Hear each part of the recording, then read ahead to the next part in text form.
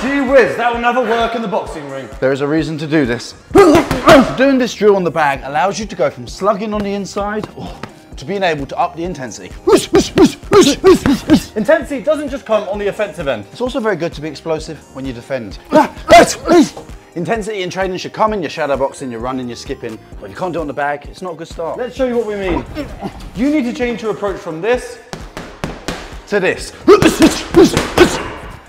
Now you don't have to do this all the time, but let's just say when you're tapping away with that jab, maybe just change the pace of it.